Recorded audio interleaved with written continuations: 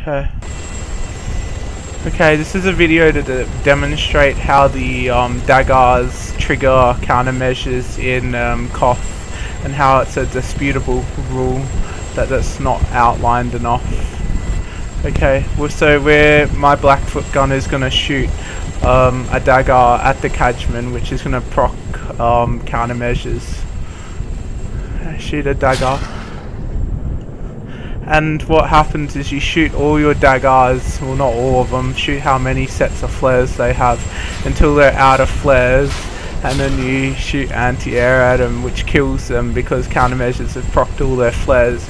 And the reason why it's such a disputable bait is that you can just take countermeasures off, and that happens in real life. See how he also triggers it when he shoots skalpels at me as well?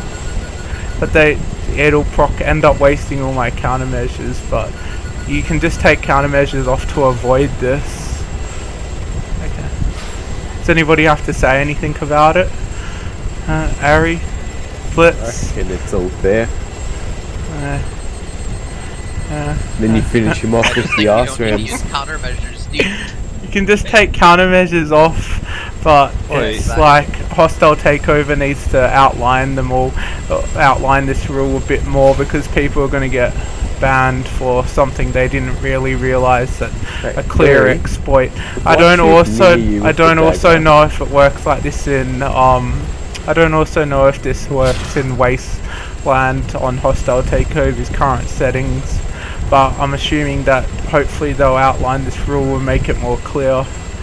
Thanks for taking this into consideration.